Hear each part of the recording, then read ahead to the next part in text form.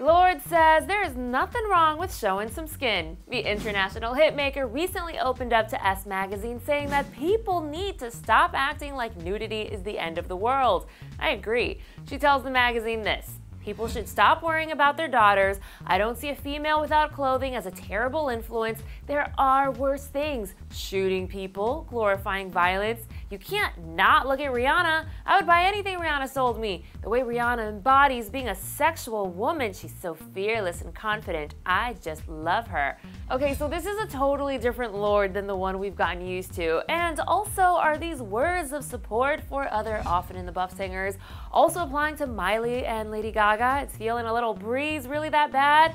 I will also point out that the inappropriateness attached to nudity is solely due to tainted modern thinking because primitive human beings were naked all of the time, they didn't know any better, and being naked wasn't a sexualized thing. Look at art history, people. 70% of it is all boobs and butts.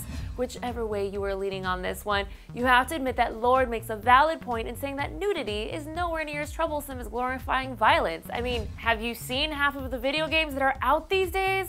Traumatizing.